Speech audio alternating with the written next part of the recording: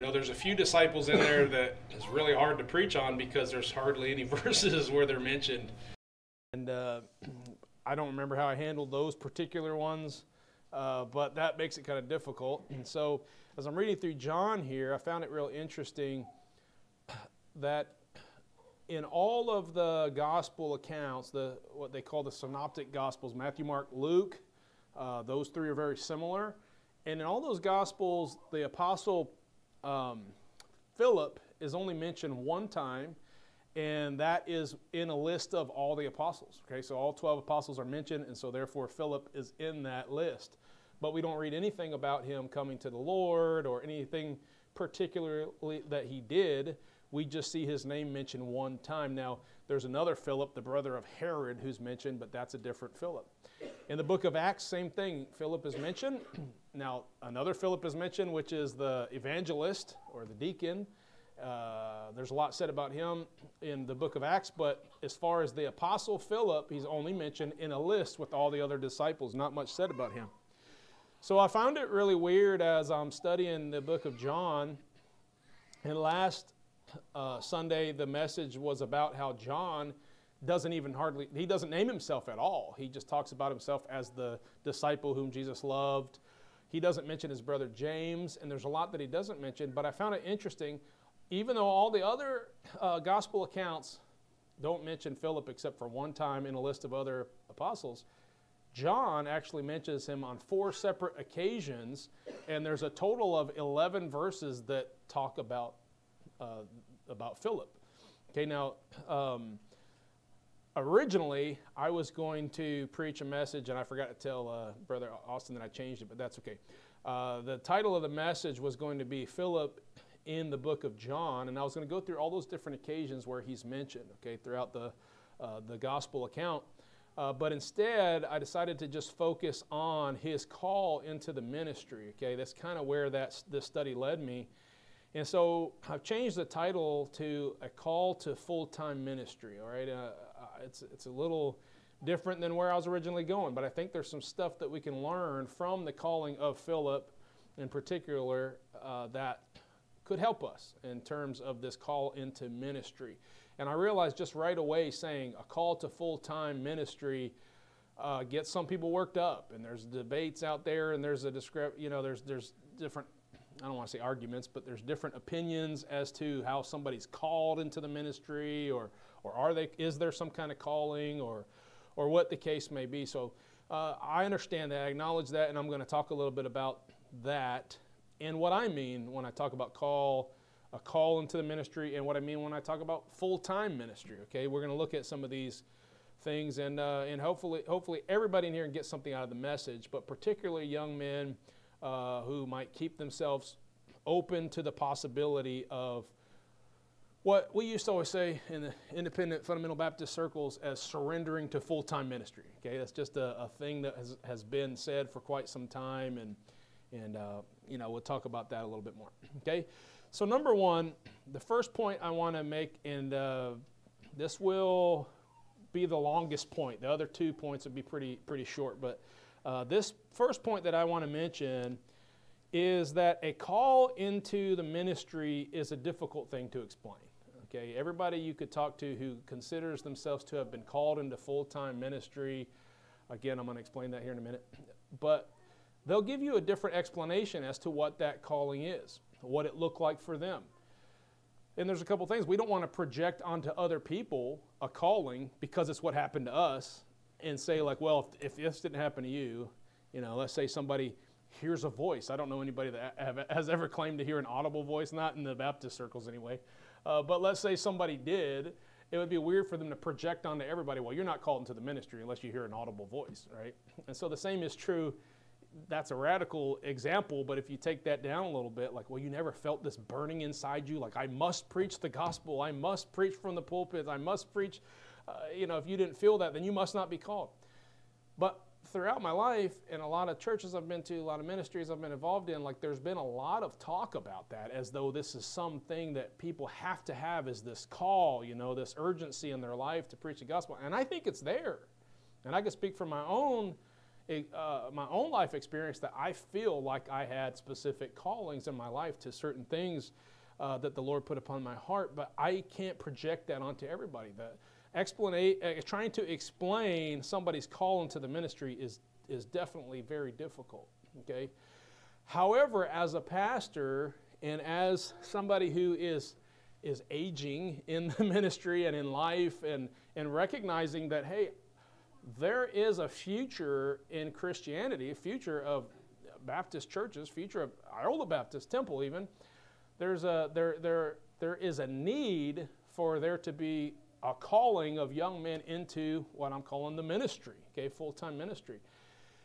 And I find there to be a great challenge in doing that. And so I recently, not everybody in here is on social media, and I understand that, and I wouldn't pressure you to be, but I put stuff on there a lot. And recently I had this thought in preparation for this message, is where it came from. But I had this thought about young men, or I should say older men, trying to preach messages to call young men into the ministry. Now, when I grew up, this was something... okay, the altar call, I don't know how many of you, there's a few people in here that I knew grew up with altar calls, and some of you have never been exposed to that, okay?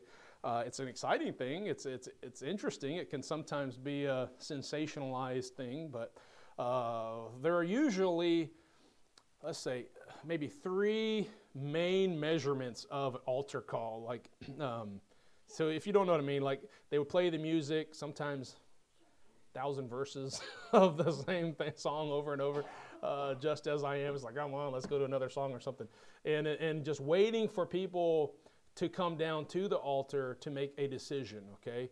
And a lot of pressure would be put on that. I'm not entirely against altar calls per se, but I'll save that for another message, okay? But ultimately, I have chosen not to do them, and I think I have some pretty good reasons for that. But growing up, there was always a push to get people to come down and to make a decision. And unfortunately, a lot of preachers kind of base the success of their message off of how many people came down. So if you talk to somebody that went to a preacher's meeting and say, hey, how did your engagement go? How was the preaching? They're going to often measure right away, like, oh, great, man, the altars were full. We had this many people get saved. We had this many people like that. That is the scale by whether or not they did a good job preaching, okay? And you can see where the danger is there. That's one of the reasons I shied away from that. Maybe I didn't want to tailor my messages for that reason, and then also, like, I didn't want to be pride. I didn't want to have to battle pride if I preach a message and everybody comes down forward to the altar. Like, I feel like that would mess with my pride a little bit, okay? That's just some personal reasons. But the measurements were usually how many salvations. Hey, this person came down to get saved.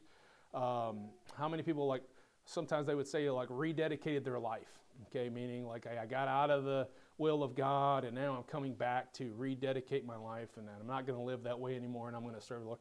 And then another one was a surrender to ministry. Like, those are pretty much the 3.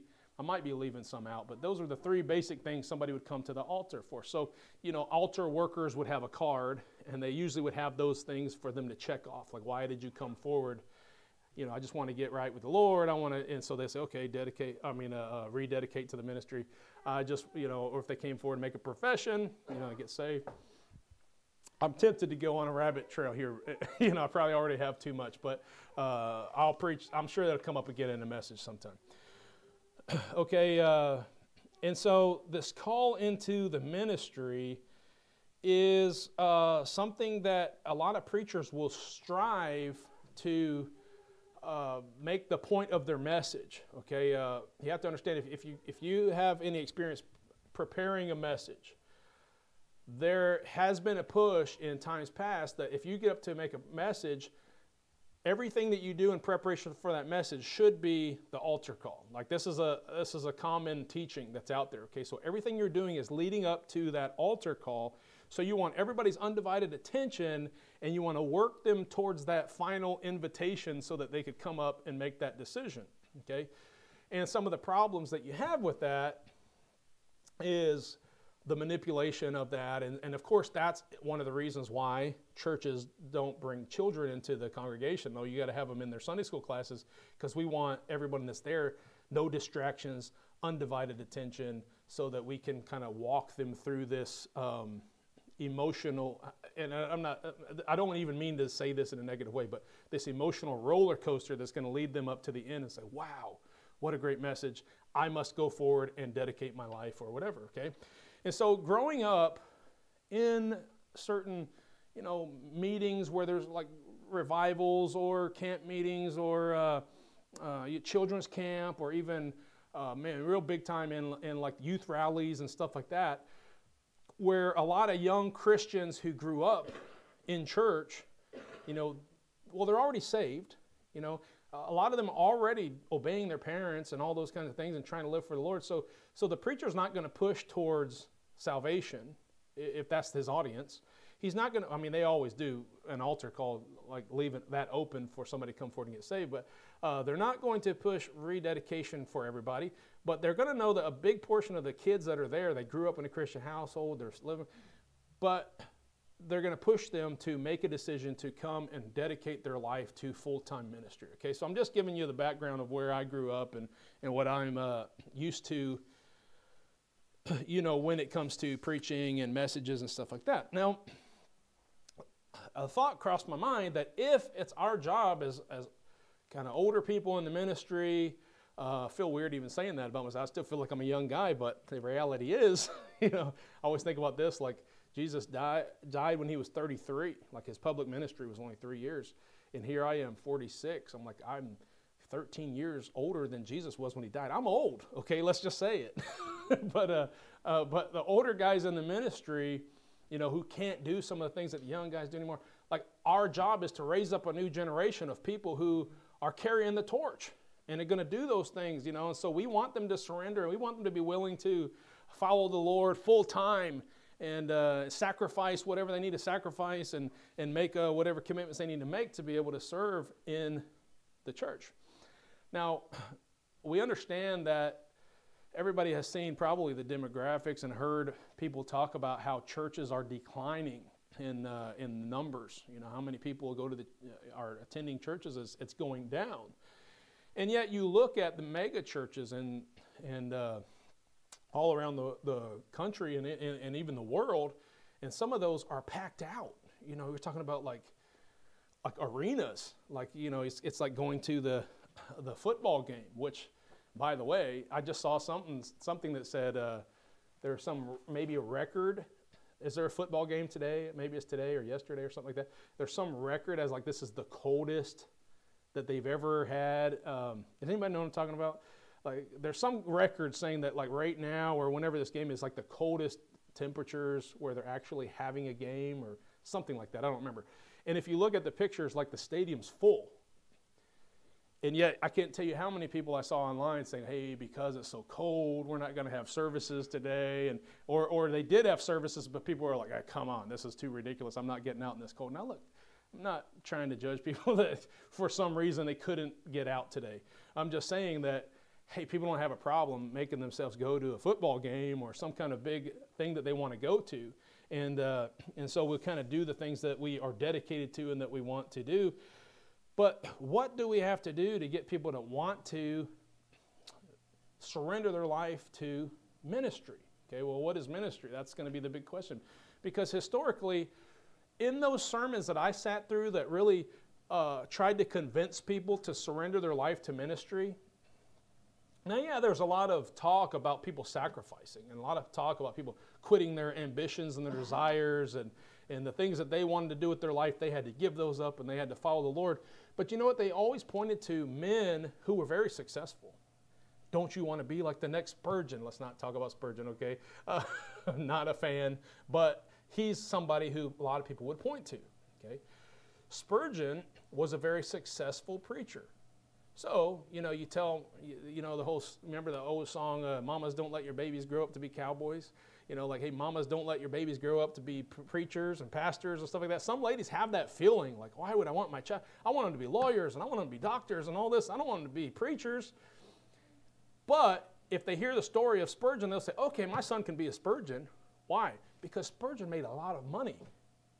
And he had large congregations coming. There were billboards. People would pay him to advertise, of all things, their cigars, or something like that, because he was a well-known name. He was a household name. Everybody knew who Spurgeon was, and he made lots and lots of money off of the ministry. And I'm not judging his motives even on that. I'm just saying he was. He was a successful preacher.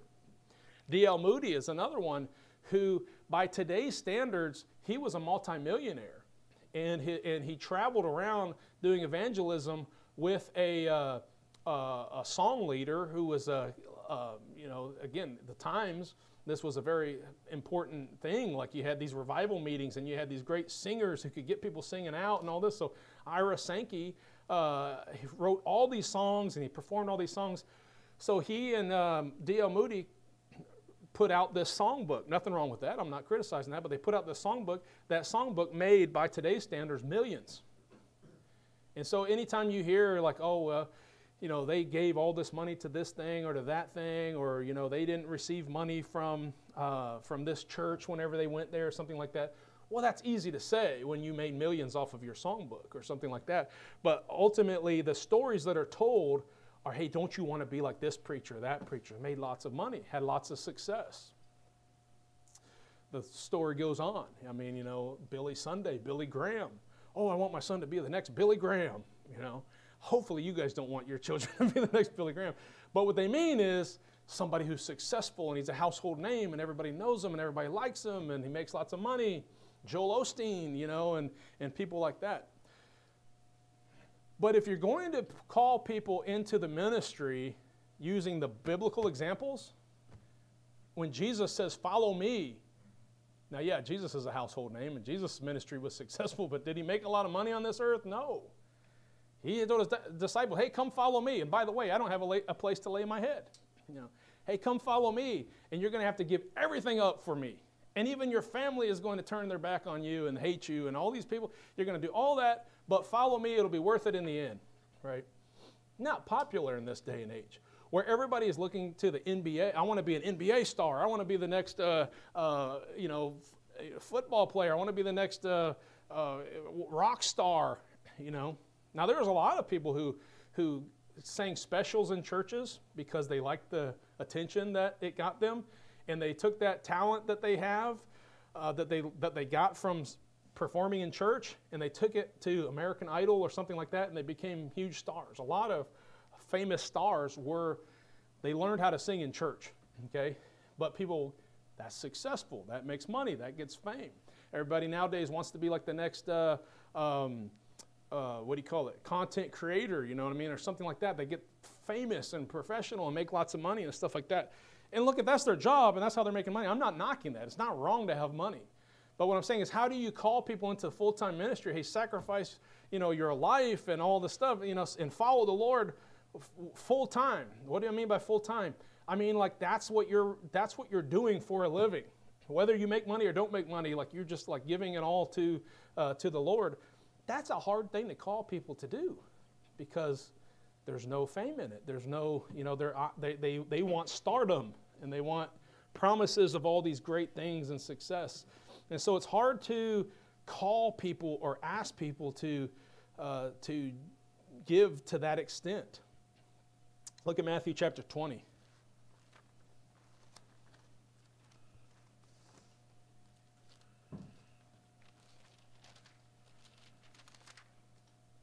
Verse 16.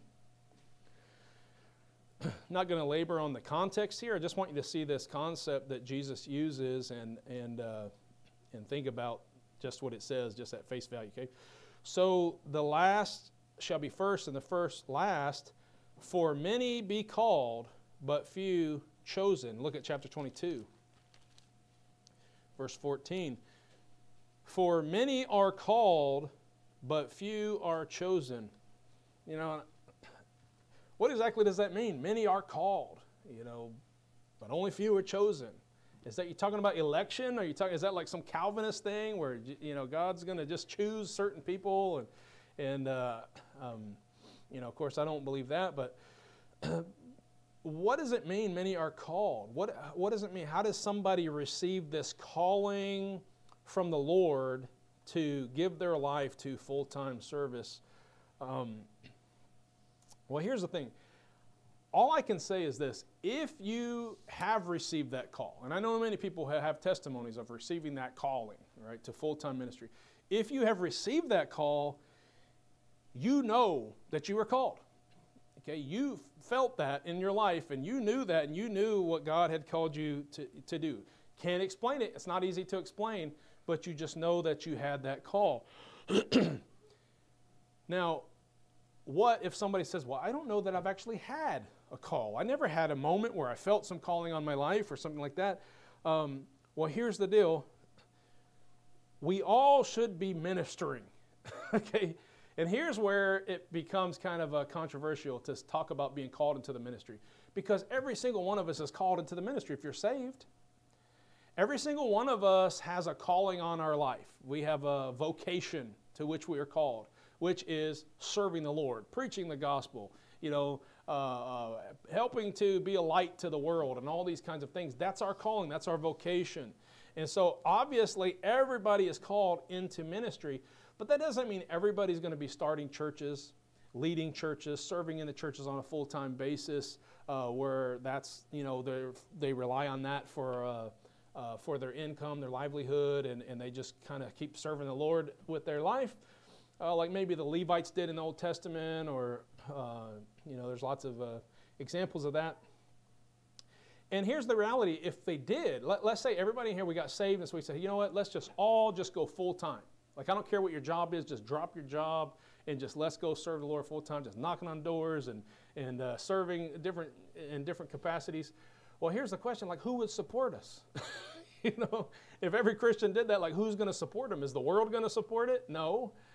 So obviously there seems to be some kind of system where, there are some people who are full-time, and then there are other people who are working, and that money is being used to help fund the full-time workers, and yet everybody's doing their part, and they're being involved as they can.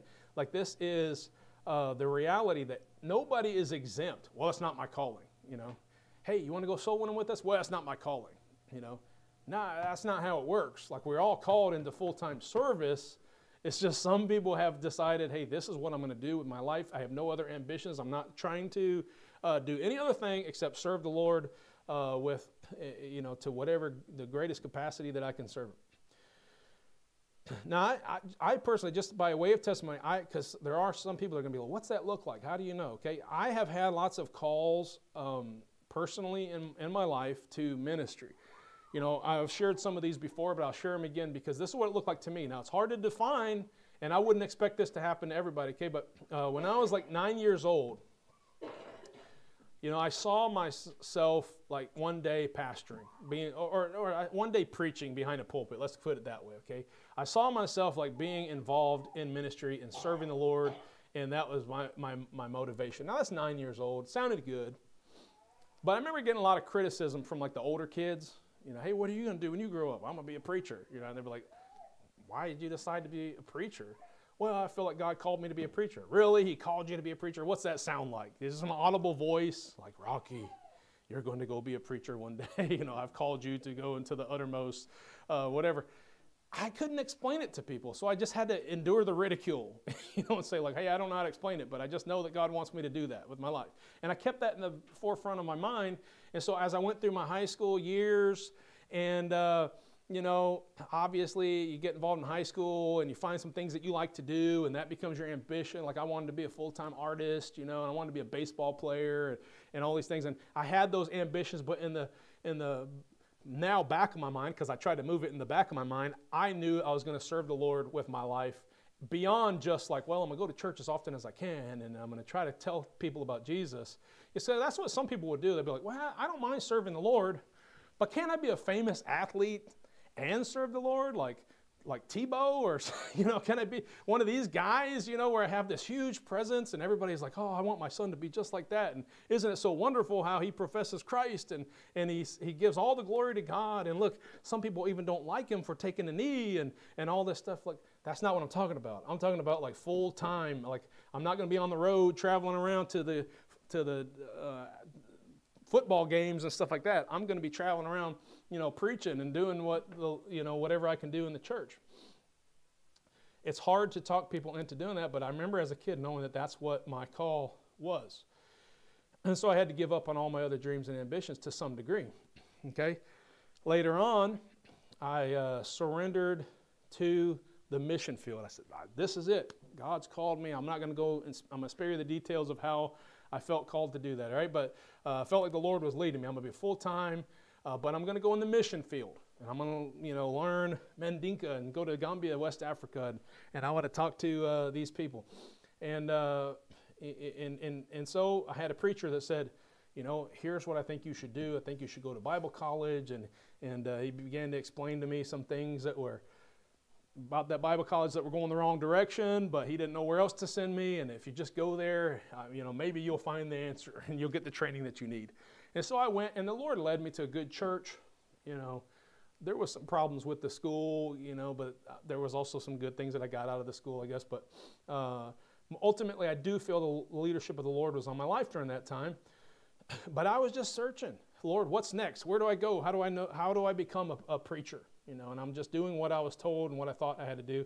Ended up feeling like I was led to another Bible college, mostly just to I felt like I needed to get away from the one college. But and then ultimately, this is many years later, the Lord spoke to me in a particular way that I should go work with Brother Collins, who had asked me to pray about coming and working with him at Iowa Baptist Temple. And I can't really explain, or I could explain. I could tell you all the details of how I felt those callings and how the Lord worked in my life. But at the end of the day, it's my word against anyone else's. And you say, well, wow, maybe you were just, feeling something different. Maybe you're just like reading into that, or it's what you wanted to do. And I tell you for sure that we didn't want to go to Iola. Like that was not in our minds. But that's where Lord sent us. Okay. Now, again, this point, I said this is going to be a long point. The next points are going to be short. A call into the ministry is difficult to explain. But how do we know? How do we get that calling? How do we know that the God's called us to do something? Look at verse 42. Okay, we're back to John chapter 1.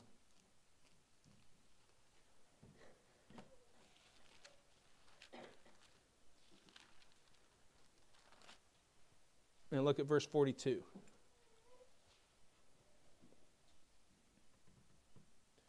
Let's just to make it a little easier, let's start with verse 40.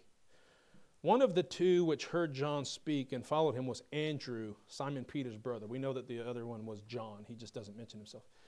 He first findeth his own brother Simon, and Andrew did, and said unto him, We have found the Messiah, which is being interpreted the Christ. And he brought him to Jesus, and when Jesus beheld him, he said, Thou art Simon, the son of Jonah. Thou shalt be called Cephas, which is also Peter, okay, which is by interpretation of stone. I added the Peter part, okay, but it's true. It means Peter. It's the same guy. Verse 43. The day following, Jesus would go forth into Galilee, and findeth Philip, and saith unto him, Follow me. Now I read this, it's kind of like that word findeth just jumped out at me, and I'm just like, that's interesting. Could you imagine your name being in the Bible, and it says that Jesus came and he found you, and he said, Follow me?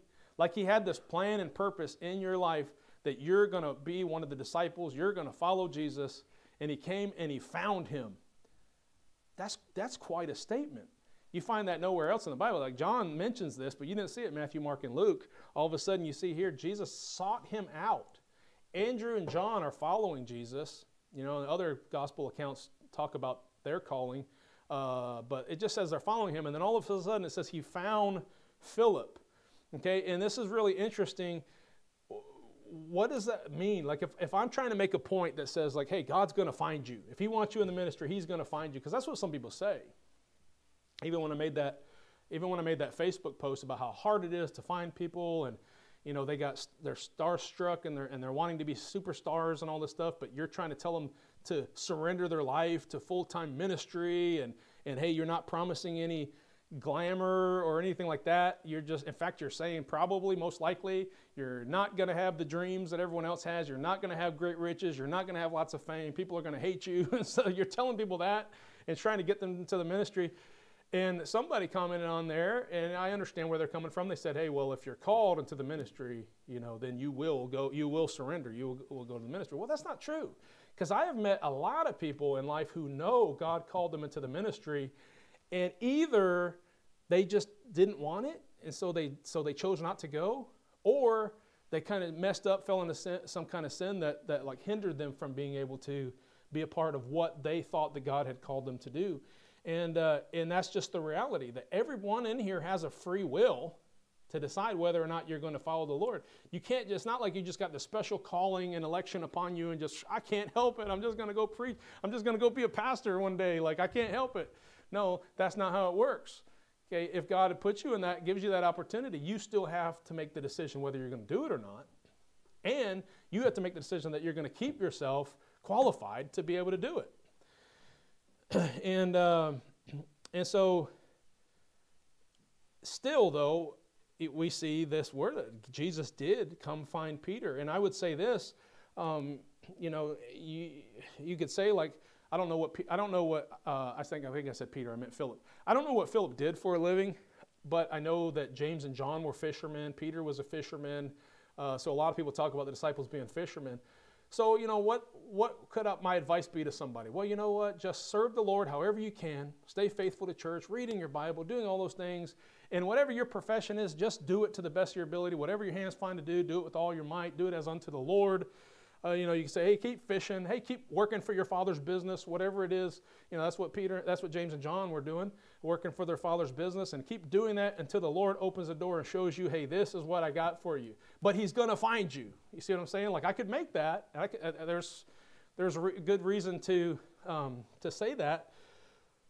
But at the same time, not everybody has that same testimony where, hey, Jesus, I was just walking down the street and Jesus found me and said, hey, follow me. Not everybody has that testimony. In fact, I'll show you here in a little bit that some of the disciples weren't even called in that same fashion. Okay, but the second point I want to make is this. Some people have a desire to be in the ministry. Okay, and I'm going to particularly talk about the bishop, the pastor, the elder, okay, because that's typically what we think about when you think about full-time ministry. And some people have a desire to do that, and God knows their heart. God knows they have a desire to do that, and He knows if they're capable and ready to, able to do that. But look at 1 Timothy chapter 3.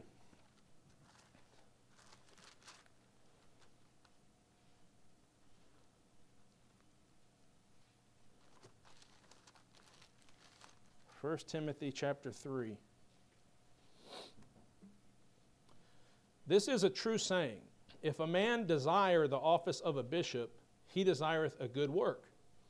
A bishop then must be blameless, the husband of one wife, vigilant, sober, good behavior, given to hospitality, apt to teach.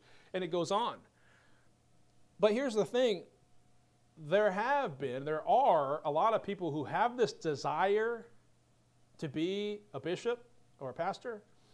They have a desire, but it's just not happening. I've heard a lot of people say, like, man, I have this desire, I want to be a pastor, and nobody's like ordaining me or whatever the case. For some reason, they just haven't been given that opportunity and they haven't gone. Well, here's the thing. What if somebody's not apt to teach? What if they just haven't proven themselves to be apt to teach? Whether it's on them because they haven't done the work and the study and got themselves to where they can teach, or let's say that they aren't the husband of one wife. That was on them. They're the ones that or maybe it wasn't. Maybe they couldn't help it. And but whatever the case, like they're not qualified to do that now, but they have a desire to do so. Well, there's a lot of people out there like, well, at least they have the desire to do so, so let's put them in there anyway. But like that's not how the Bible lays out this office. There are still qualifications that need to be met. There are still certain preparation that needs to be made and experience that somebody has to have so that they're not a novice and all this kind of stuff that the Bible lays out for us in order for somebody to do that. Okay, so not everybody, just because they have a desire, gets to do what it is they have a desire to do. But there's nothing wrong with having that desire. There's nothing wrong with saying, I want to be a pastor one day. I think I could do it. I want to serve the Lord. It's not for fame, not for glory. I just want to do it because I feel like it would be the best thing I can do to sacrifice, to give my life to God or something like that. Well, then you better keep yourself qualified. Well, then you better train yourself, prepare yourself, talk to men who are in that position so that they can help you get ready and be prepared. And maybe it'll be that the Lord one day is going to say, now you're ready. I got you. This is your calling. Okay, this is your moment. And maybe that won't happen quite like that. Okay, so my last point is this. Some people, and I'm talking about people that don't necessarily have that calling on their life. They don't necessarily have fire and that feeling like, hey, I want to be a bishop one day or something. Some people seem to receive what I would call a second-hand calling. Okay, a second-hand calling. And we used to kind of make fun of people in Bible college that were like this, okay? Because, it's one thing to be in Bible college and say, hey, why are you in Bible college? You're like, man, the Lord told me that I'm going to be a preacher one day, and I got to get training, and so I came here. He led me to this Bible college, and he said, hey, this is where you're going to get your training. If you come there talking like that, well, then you're just like the cream of the crop, But if somebody comes in and is like, hey, why'd you come to Bible college? Well, my mom said, it's either that or you got to go get a job. So I went to Bible college, Does that mean that person is not going to become a pastor? Well, we used to talk like that. Like, that guy has no business being a pastor because he came here secondhand. Like his mom, we used to say it this way, Mama called, Daddy sent. You ever heard that? Like, Mama called me into the ministry and Dad said, get out of here. I'll give you the money to pay for your college or whatever, but you're going to be a preacher. You're going to be in the ministry.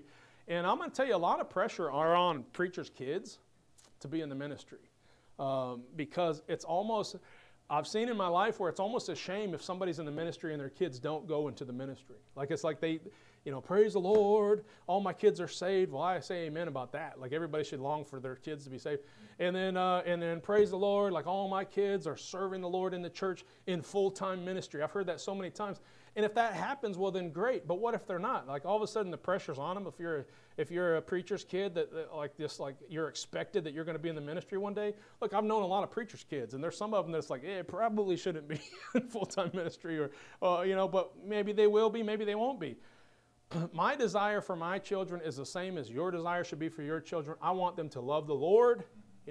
Should the Lord allow them to get married and start a family, I want them to be faithful to their family. I want them to be faithful to their church. I want them to have a heart and a desire to serve the Lord in whatever capacity that they can. Okay? I have no ambition that my children are going to be the next pastor and they're going to do all these kinds of things. No, I don't.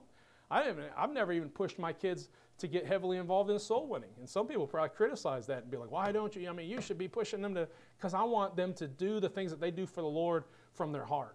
Okay, I don't want to make them do it. Now, there's nothing wrong with forcing your kids to do certain things, keeping them in church and making them memorize Bible verses and do all this kind of thing. I'm not saying there's anything wrong with that. I'm just saying I personally have tried to shy away from, hey, you're my kid and I'm in the ministry, which means that you need to set the example and you need to be like this. I don't want them to have that kind of pressure on them. I just want them to love the Lord and to know that,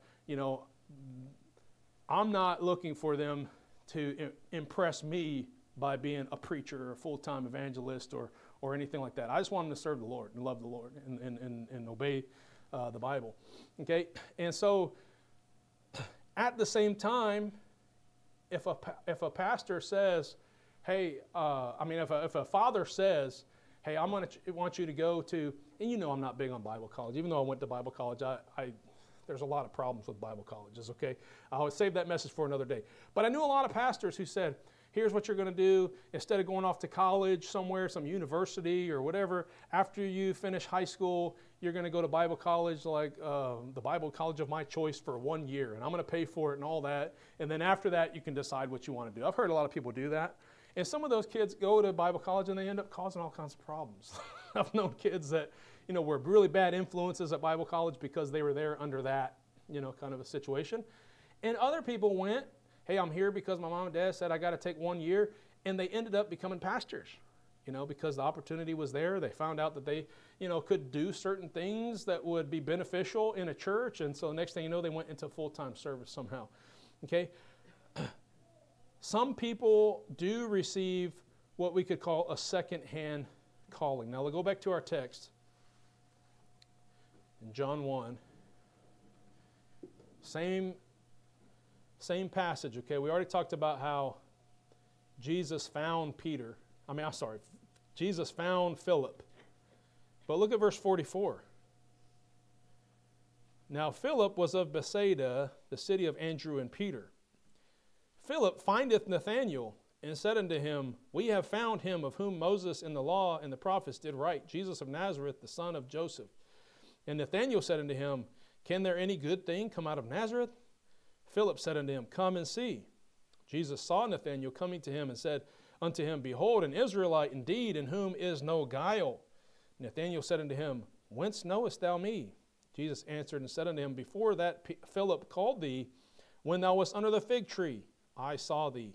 Nathanael answered and said unto him, Rabbi, thou art the Son of God. Thou art the King of Israel. Jesus answered and said unto him, Because I said unto thee, I saw thee under the fig tree, believest thou? Thou shalt see greater things than these. And he saith unto him, Verily, verily, I say unto you, hereafter ye shall see heaven open, and the angels of God ascending and descending upon the Son of Man. And we know Nathanael becomes one of the apostles. Okay? But how did he become an apostle? Well, Philip knew him, and when Jesus said, Hey, come Philip, follow me, be one of my disciples, he went and found Nathanael and said, Hey, we found the Messiah, come and see. Nathanael's like, Could anything good come out of Nazareth? You saying this Jesus of Nazareth is the Messiah? Can anything good come out of So obviously he wasn't already seeking to follow Jesus, you know. He didn't even think that was him. He came out of Nazareth. Can anything good come out of Nazareth? And I like how Jesus answers him back. Now, Jesus was quite a ways away whenever Nathanael asked Philip that question. And so he obviously didn't hear because of what we see. Like it seems like Jesus then makes a play on kind of sarcastic. Whenever Nathanael comes, he's like, Oh, an Israelite. It's kind of like, oh, can anything good come out of Israel? That's what Jesus is asking. He's like, oh, an Israelite in whom is no guile. Like, wow, imagine that. And so, like, there's no doubt in my mind that Nathanael made that reference and said, well, how does he know that I said that? How does he know I said, can anything good come out of Nazareth? You know, and so regardless, we understand that what happened was he said, wow, Jesus, this is the Son of God. This is Jesus. And he's like, hey, now I believe.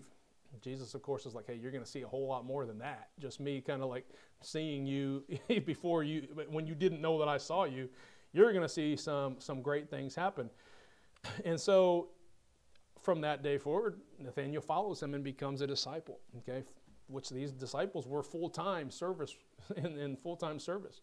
Not everybody had to be, but Jesus told these guys, follow me, you know, don't look back, you know, put your head to the plow and keep following me, and don't worry about your needs. Don't worry about what shall be on the morrow. Don't worry about what am I going to wear, what am I going to eat and drink, and all that. Just follow me.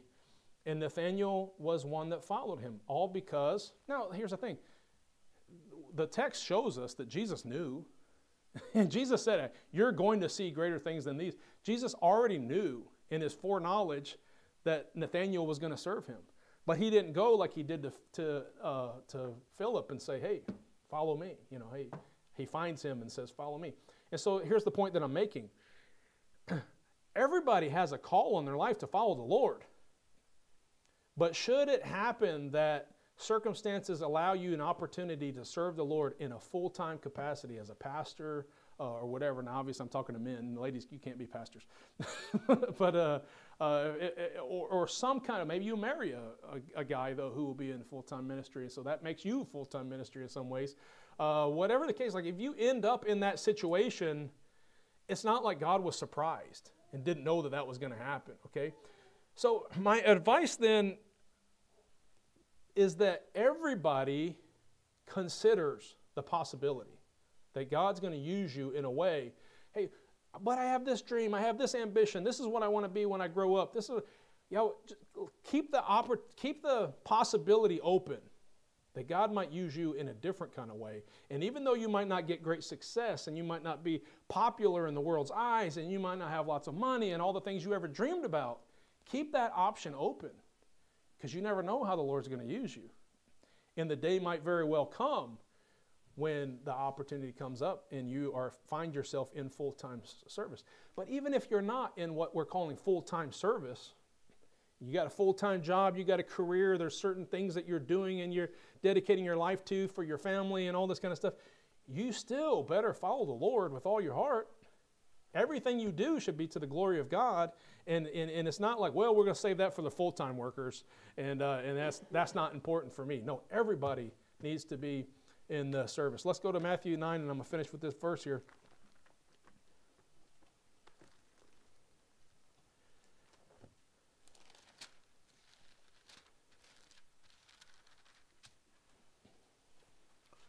Although I don't preach really hard on, hey, come forward and surrender your life and give up everything and follow the Lord, and I don't preach that way, but you know what? There definitely is a need for it. There definitely is a need for men and women to stand up and say, like, I'm going to give everything. I'm going to totally be dedicated to the Lord should He allow me to serve Him in that capacity. Matthew 9:35. And Jesus went about all the cities and villages, teaching in their synagogues, and preaching the gospel of the kingdom, and healing every sickness and every disease among the people. But when He saw the multitudes, He was moved with compassion on them, because they fainted and were scattered abroad as sheep having no shepherd. Then saith He unto His disciples, the harvest truly is plenteous, but the laborers are few. Pray ye therefore the Lord of the harvest, that He will send forth laborers into His harvest. Look, we know just trying to reach, which compared to the rest of the world, like on a scale between the whole world, like Kansas City is a relatively pretty small place, right? But just the massive undertaking that it is to reach Kansas City and to knock on every door and to be able to, get people in here and get them discipled and train them to go out with us and all those kinds of things. Just every once in a while to just look at that massive scale and see how big of a job that is. It's just like, hey, you get moved with compassion. You're like, man, the harvest is great. The laborers are few, okay? And of course, we have a lot of laborers that are going out preaching the gospel and all, and doing what they can. And I praise the Lord for a church where we got so many people just working full-time jobs and raising families, and the families are growing and all that, and yet they still make it out for soul winning. They still make it to church. They still, talk to their coworkers and do all they can for the Lord. But you know what? I'm still praying the Lord of the harvest. I'm still praying, Lord, send us laborers. Send people, raise up some of these kids that we're having, that, we're producing more children. Praise the Lord. Hey, we don't care if they're doctors and lawyers and physicians and whatever. We want them to serve the Lord. Now, I'm not going to put pressure on them and say they have to do that or they're not right with God, but we want more laborers. We want people to come in here and be like, here's some ideal situations. Like, there are some people that they retire from the military and they got a pretty good pension coming in. They got, hey, praise the Lord. This is a good opportunity to do a little bit more for the Lord and have more time where you don't have to be out working a full-time job and doing all these kinds of things. Again, I'm not against people working 12-hour days. I think that you should be. If you have a family and you got to pay the bills, then obviously you should be out there working and doing all that. But just keep that possibility open that the Lord might use you in full-time service, because we definitely need it. And look, someone who's going to be a pastor can't be a novice, which means they're going to have to keep themselves qualified for the ministry for quite a while. How old is I promise I'm almost done. How old does a president have to be before they can be president?